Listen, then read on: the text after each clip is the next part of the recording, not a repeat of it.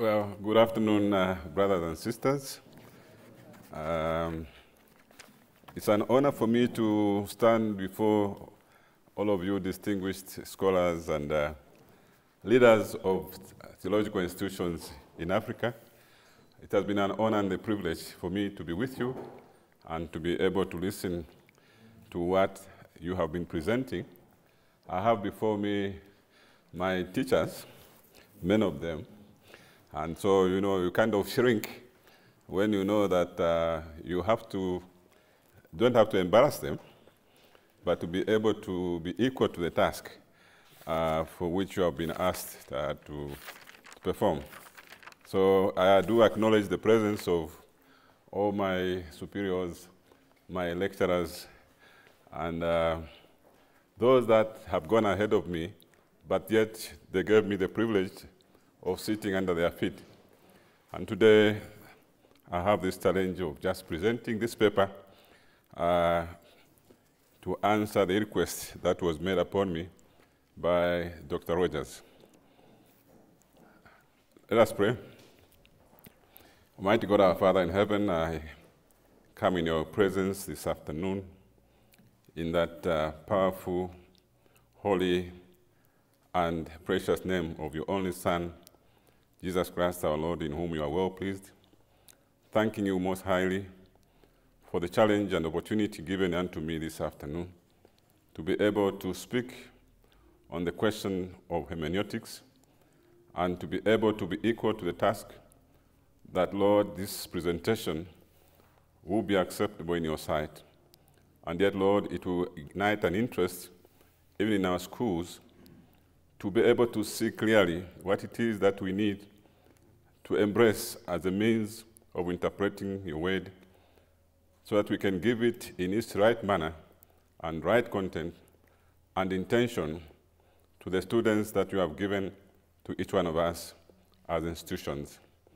And so, Lord, I pray that your hand will rest upon me and grant me clarity of thought and clarity of speech and stability even under this current pressure. I do ask that, Lord, your presence with me will be manifest. I do ask these things in that precious and wonderful name of Jesus, who is our Savior and our Lord. Amen. I was asked to talk about our Hermeneutical Center, and it has been quite a challenge to deal with hermeneutics. It is a subject that has not so much been quite an interest on my part. Even though it is a very, very important subject for theological education, an important subject indeed even for the interpretation of the Bible as we preach it out in our churches, yet I think that I've been thinking of so much of the application aspect of the word to enable our people to come to grips with the meaning of Scripture, with how they can live out their Christianity. But now, at the end, when I was asked to do this, I had to delve into it. I said, well, let me go back and look at what I know and how I can refresh my memories and be able to convey the things that I do understand concerning our hermeneutics, even as Baptist institutions. I would like, in the beginning, to make a definition. One of the definitions that I have read about, I know hermeneutics is about biblical interpretation, but let me just look at one that is very common and one that we all understand. And I'm referring to the definition that Dana and Glazy made. And they say that hermeneutics is a science which deals with the history, principles, laws, and methods of interpretation. The science which deals with the history, principles, laws, and methods of interpretation. The word hermeneutics is a word that is derived from the Greek word hermeneuin. You know, it's Greek. And of course, it means to explain. Robert M. Grant has also defined the task of interpretation of any written record of human thought as the exposition of its author's meaning in terms of our own thought forms. Exposition of its author's meaning in terms of our own thought forms. And this paper addresses the subject of hermeneutics using the grammatical historical thought, grammatical historical approach that Baptists have embraced for a long time. According to Abner Cho, he is coming from the Reformed doctrine theology, background. Cho says, the hermeneutic prescribed by Scripture and the hermeneutic that leads to a full exposition of Scripture's message that honors Christ and also enables the reader to see what the authors have established. He says this is the presentation of the interpretation in such a way that it enables the reader to see what the authors intended even as they were writing. Now, the presentation emanates from the Baptist denomination's emphasis on the primacy of Scripture for faith and practice. We Baptists have been known, and this phrase has been repeated several times, as people of the book. And the major historical and contemporary Baptist confessions affirm this reality. For instance, the statement by the the short statement in the Chicago Statement on Biblical Inerrance holds that God, who is himself truth and speaks truth only, has inspired Holy Scripture in order thereby to reveal himself to lost mankind through Jesus Christ as Creator and Lord, Redeemer and Judge. Holy Scripture is God's witness to himself.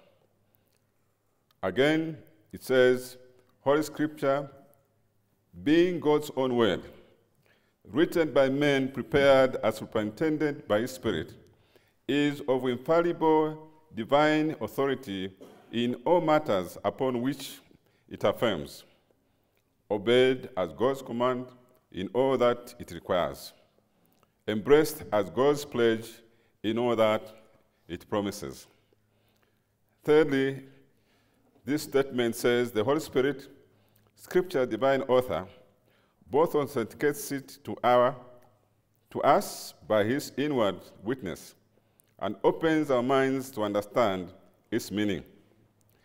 Being holy and verbally God-given, Scripture is without error or fault in all its teaching, no less in what it states about God's acts in creation, about the events of world history, and about its own literary origins under God, than in its witness to God's saving grace in individual lives.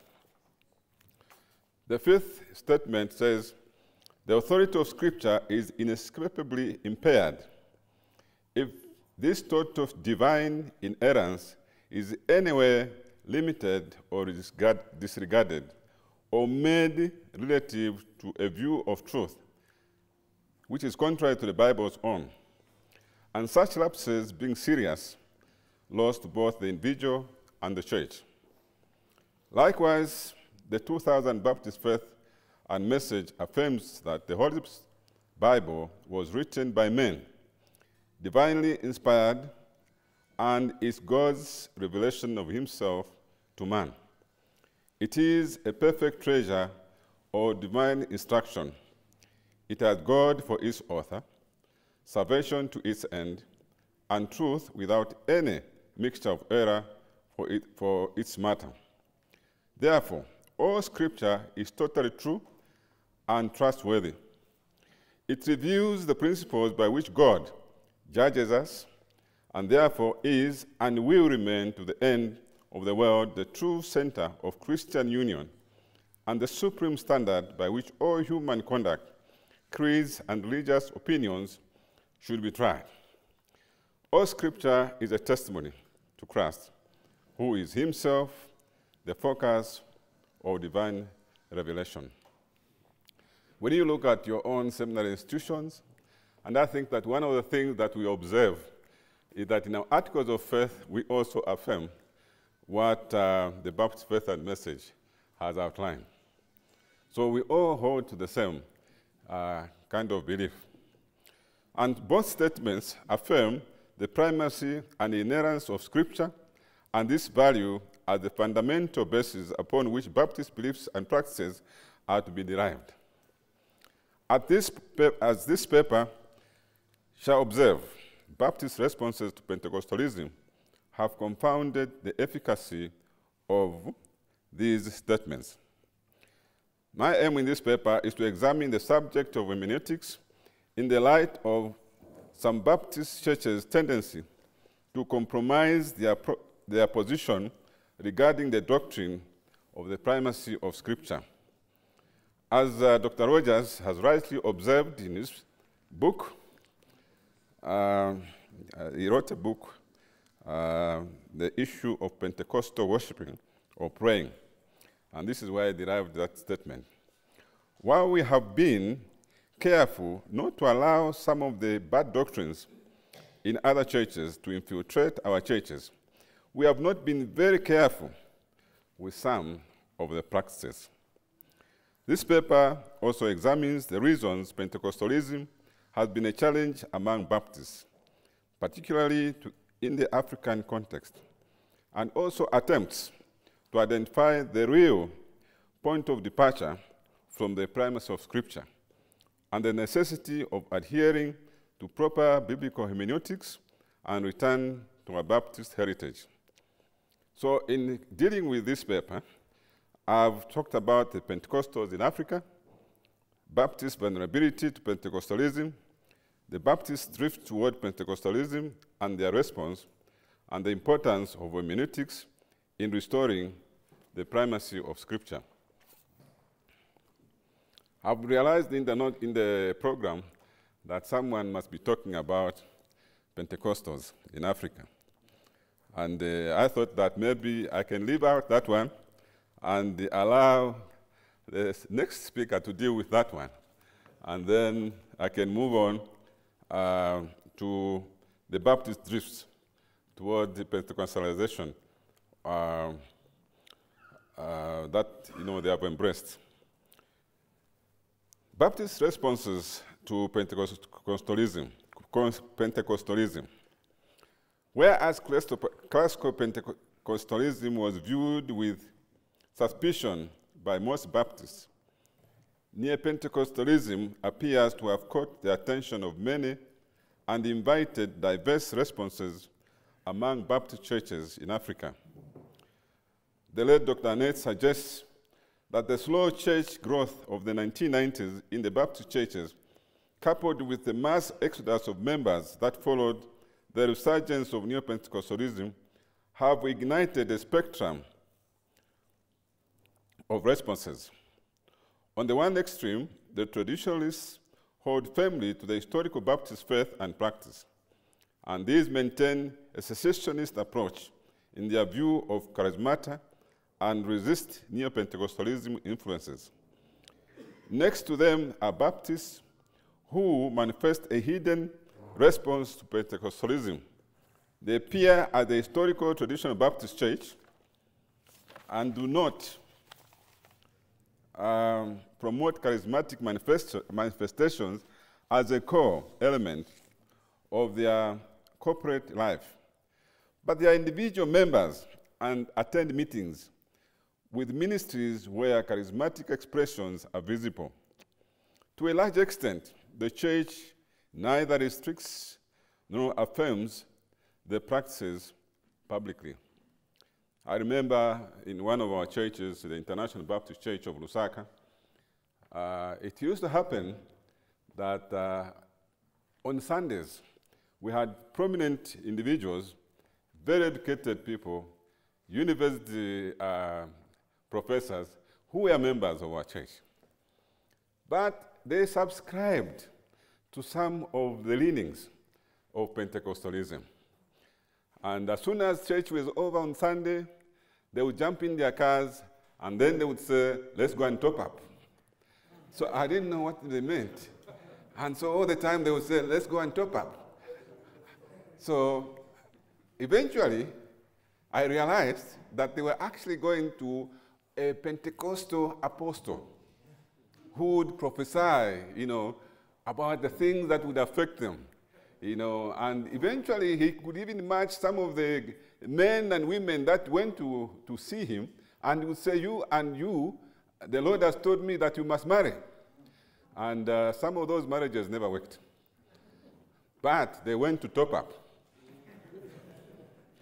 On the other extreme side of this spectrum, there are imitator churches. These are Baptist churches who unconsciously or consciously copy and apply the charismatic manifestations to their corporate life. Baptist churches in rural areas without strong theologically educated leaders near them have been particularly vulnerable in this regard. Charismatic manifestations among Pentecostals are deemed simply as expressions of a church on fire by Baptists, and imitating them in attempting spiritual things. And then we have next to them Baptists who have embraced the word faith teachings. And of course, we have the 700 Club on our TV.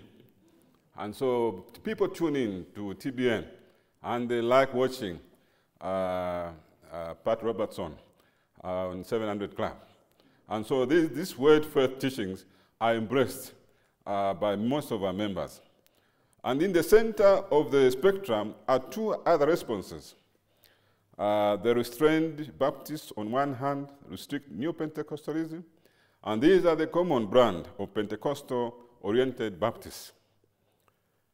These are Baptists who, at some time in the past, had embraced New Pentecostalism, but were disappointed with extremism. And so they came out, and they don't want to allow that in their presence. They allow and even support charismatic manifestations, yet suppress any sign of disorder. The converse side of this response is the unrestricted Baptists who openly accept, welcome, and encourage speaking in tongues, prophecy, deliverance, even in their worship services. And this is the most prevalent manifestation of Pentecostalization among Baptist churches in Africa, and particularly in Zambia. Of course, in the Congo, it's there. They call it a social lift, when they talk about the health and wealth, the prosperity gospel. So it's all there. Now, let's look at the Baptist vulnerability to Pentecostalism. What is it that has made us vulnerable? The broad spectrum of Baptist affinity toward Pentecostalization is clear evidence that Baptists in Africa were already vulnerable to the Pentecostal charismatic onslaught. In his book, Dr. Annette, again, I refer to him, draws three conclusions from his Togolese research that can be summarized into three basic problems: foundational, structural, and polity inadequacies. According to him, the mission created vulnerable churches because of its failure to grasp the deep structures of culture, to develop an effective communication strategy, to present the gospel accurately, and to apprentice church leaders appropriately. I'm glad it is him who is saying it, it's not me. it's a missionary who is saying it. It's not me. So, but I can also say that we have been in the ministry for a long time, and we too should be blamed. Those of us that have been in the ministry for a long time, we should be blamed for not addressing our own ATR, African traditional religions, as we deal and present the gospel to our own people. So I would not ascribe this to missionaries only, but to all of us as theologians, because we are all responsible. Some of us, we live in Africa, but we don't even know where we belong and what we believe in. We don't even know our traditional background. And so we just present the gospel as if there was no traditional beliefs underneath it. So we too are to blame. So I exonerate you, brothers, from this statement. You are not the only ones. The mission created vulnerable churches. Sorry,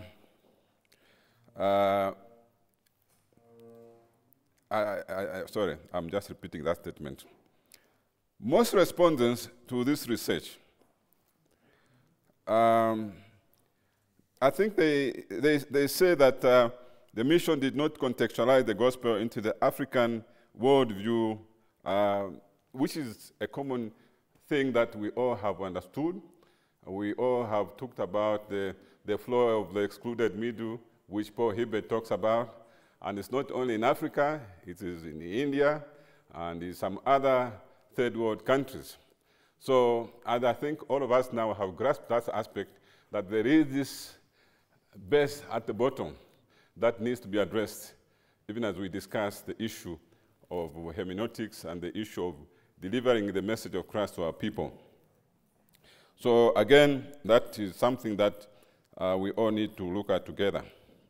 So the belief systems, much less the epistemology, categories, and logic of the worldview remained unaddressed because of the mission's Western-influenced possibility structures, which did not correlate with those of the African context.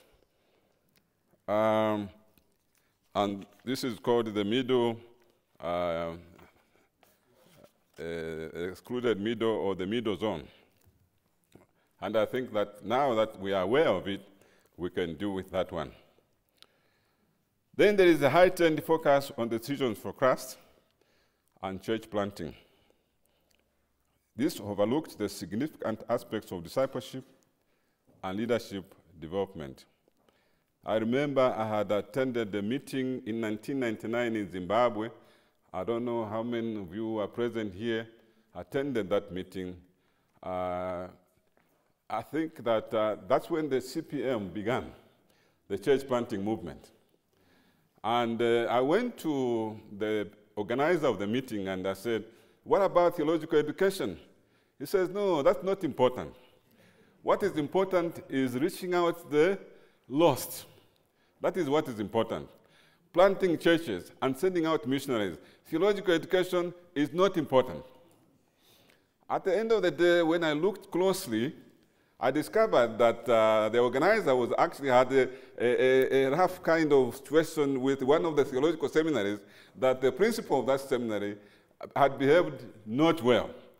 And so he was against all seminaries because of the behavior of one of the principals, an African principal, toward him.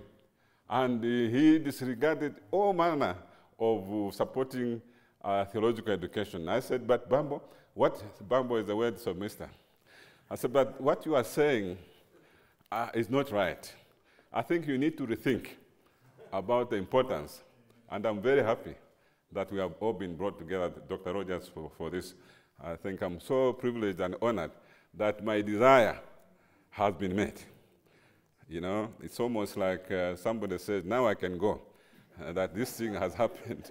I'm so glad that you are able to think about the importance of theological education again. Now, what is important about hermeneutics?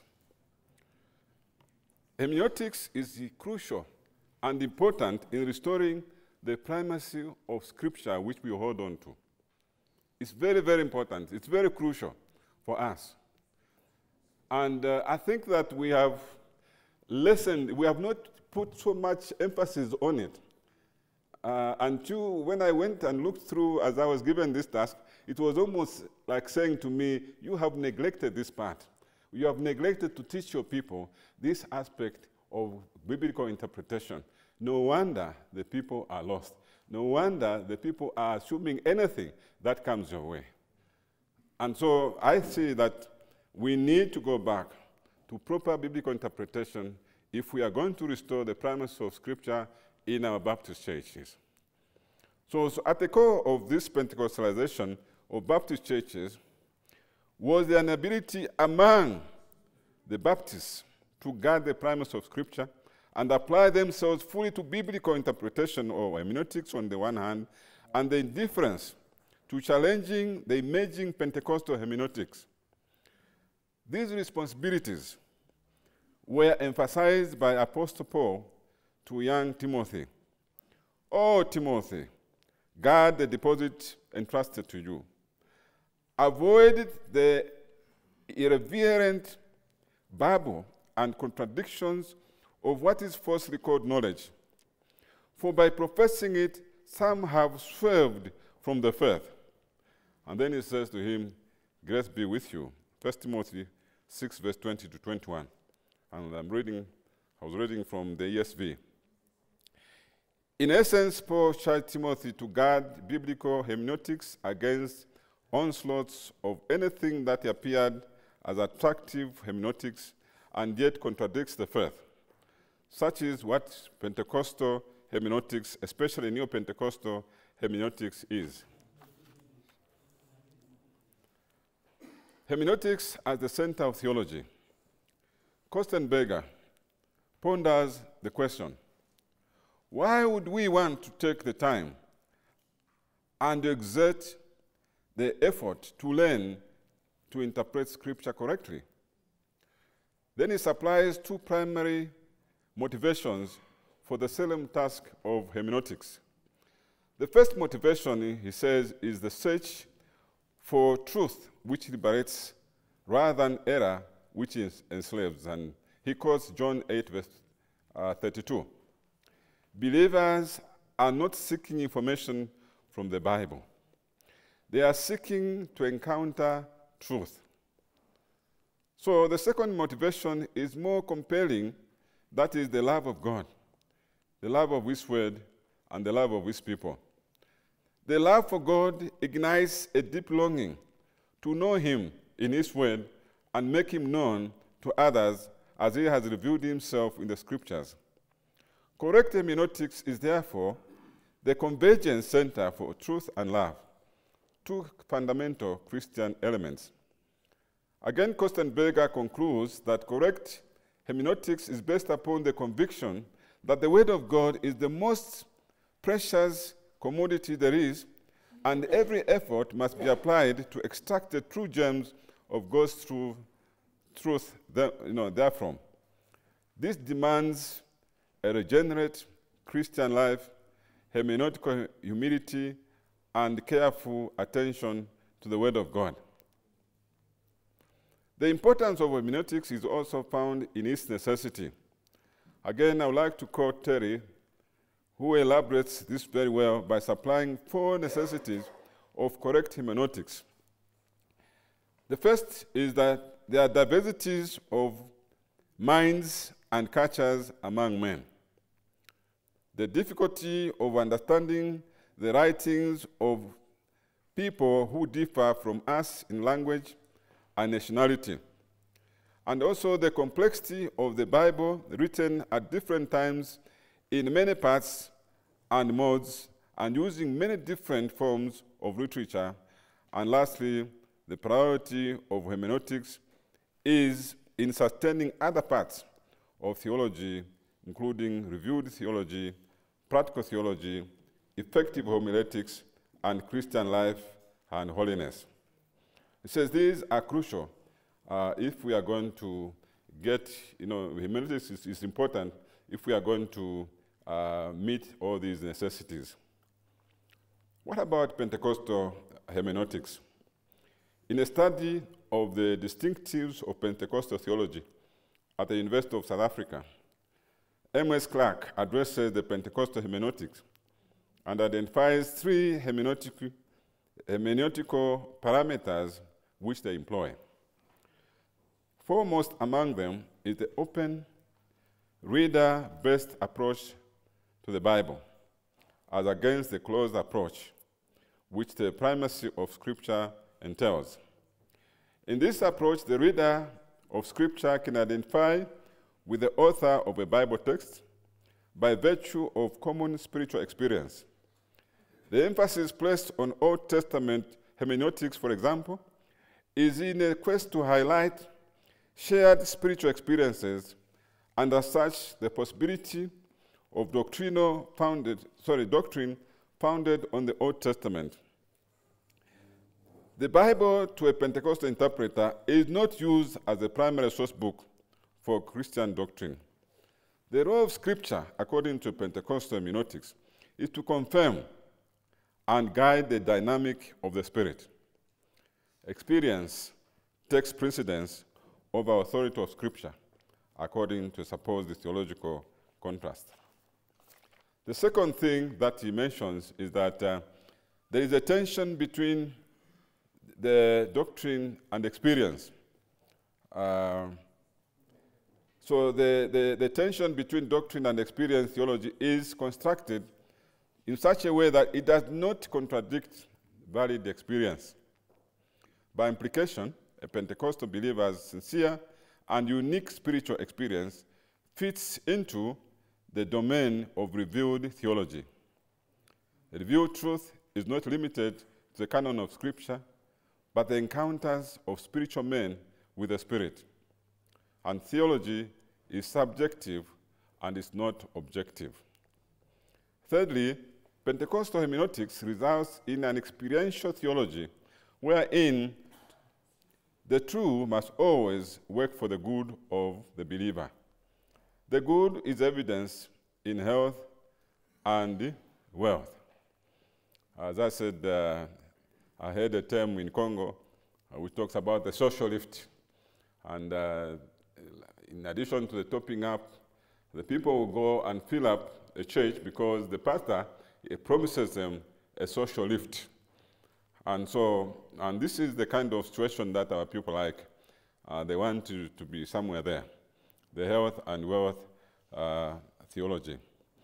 Therefore, divine intervention is expected in daily life. And any opposition is countered by fervent warfare, by fire. And they will pray against anybody, and they will say that the fire of God must consume such a person.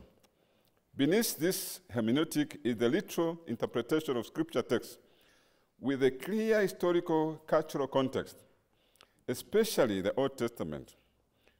And so in summary, the Pentecostal hermeneutic resonates well with African traditional religion and makes sense to us, Africans. That's the Pentecostalization of the church in Africa has been enhanced by our own beliefs and practices as Africans. So it came at the right time, and they said, oh, this is good. This is what we believe in. And so it was embraced fully.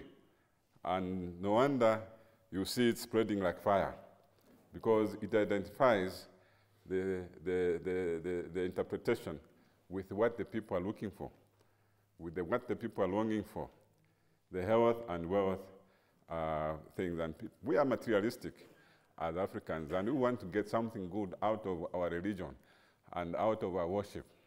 And so that's how Pentecostalism has had its inroads in our churches.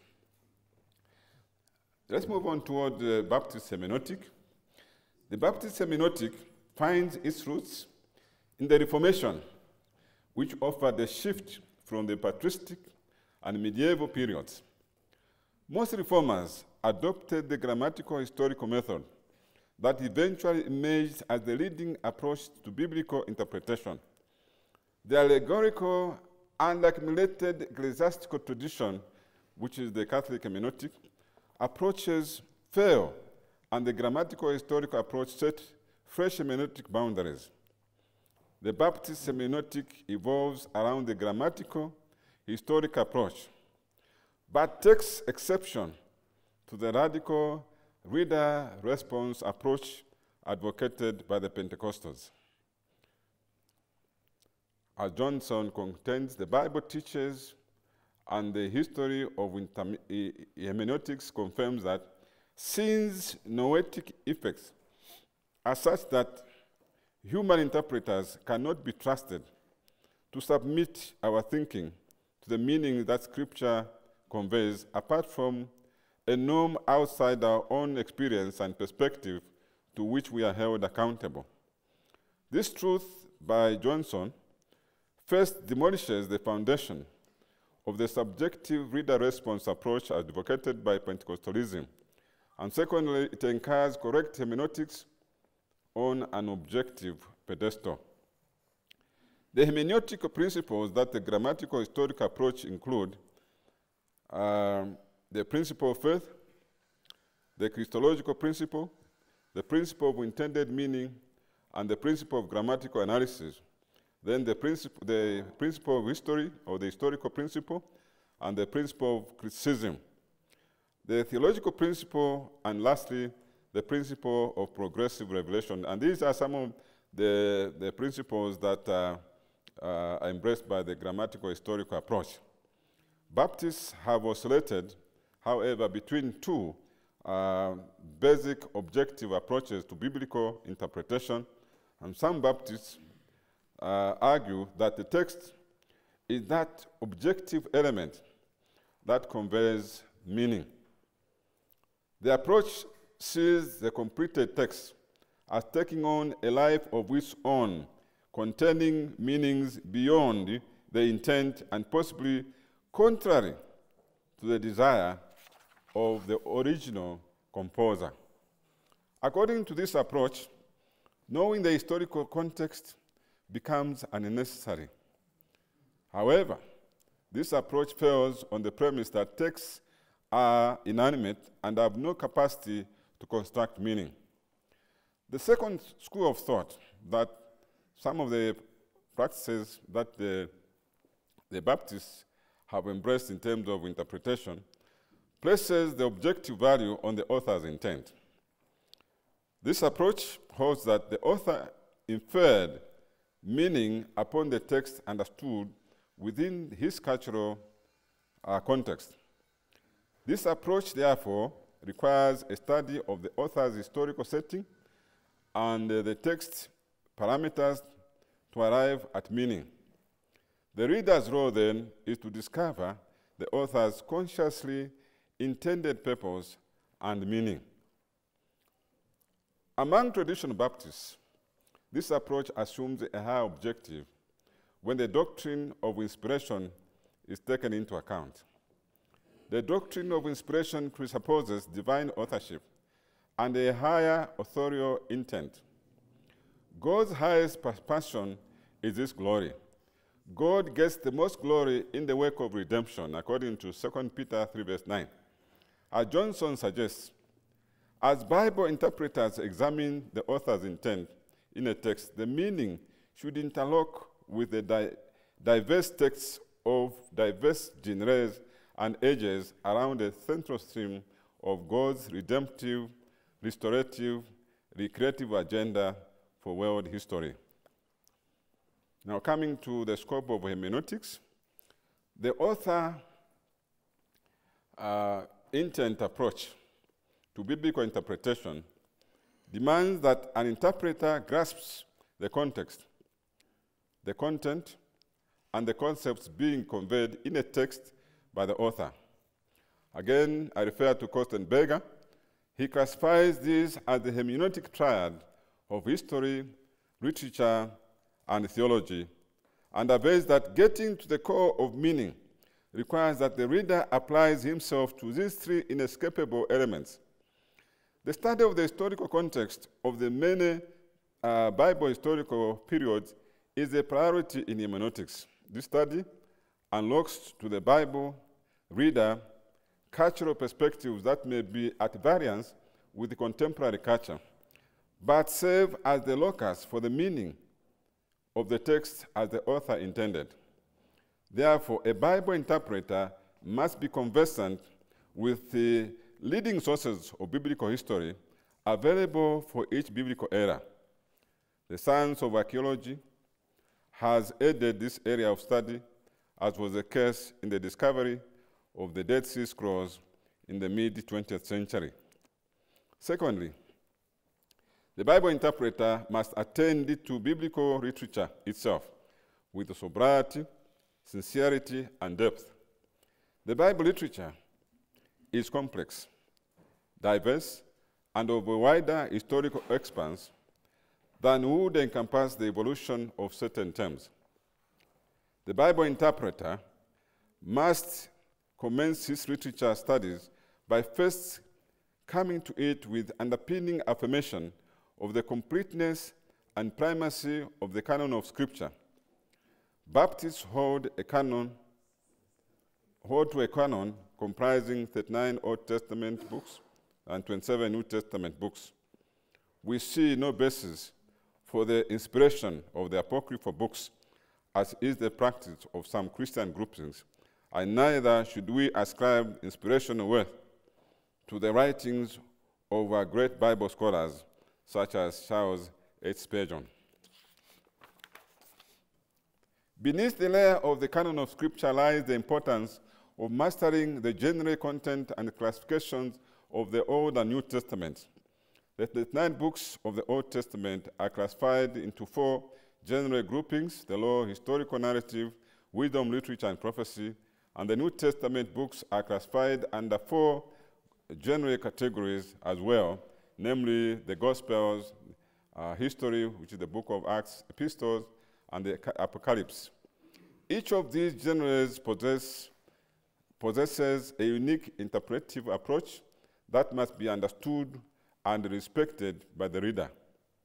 At the core of literature study is the language analysis. This is also called the lexico-syntactical analysis. Lexico-syntactical analysis is the study of individual words, which we call lexicology, and the way those words are combined, syntax, in order to determine more accurately the author's intended meaning. It is premised on the conclusion that although words may convey a variety of meanings in different contexts, they only have one intended meaning in any given context. Several principles apply in the study of words. Foundationally, the interpreter must identify the general literary form, such as poetry, prose, etc., in which the word occurs. Then trace the author's theme and discover how the passage or text under consideration fits into the larger context. Identify the natural divisions in the text and identify the use of conjunctions within the paragraph and sentences. When the reader is ready, he must then determine what the individual words in a text mean, understand their grammatical form, and then package the findings into more fluid and easy to read words that clearly convey the author's intended meaning. After the hard work of discovering the historical context and carrying out the lexico-syntactical analysis, a Bible interpreter must now draw out the author's theology conveyed in the text. Theology or doctrine is not a list of rules, creed, or confessions of faith. Again, as Kostenberger says,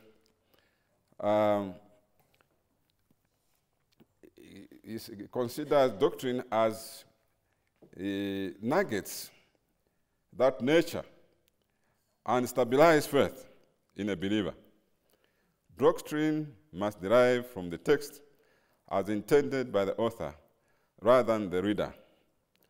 This approach to theology, derived from the Bible, is also called biblical theology and based upon sound exegesis. Biblical theology entails that there will be an Old Testament theology and the New Testament theology. If, as reader stated, redemption is a central theme in the Bible, It follows that Old Testament theology promises redemption, while New Testament theology fulfills and proclaims redemption, and the two testaments must be broadly considered or understood in that context. This in turn results in reading of Scripture and consolidating what we call biblical theology. The Baptist interpreter should be able to defy and challenge any application of Scripture emanating from more experiential hermeneutics, which is promoted by Pentecostalism. I think this is where I end my presentation. And thank you for the privilege of allowing me to stand before you. So,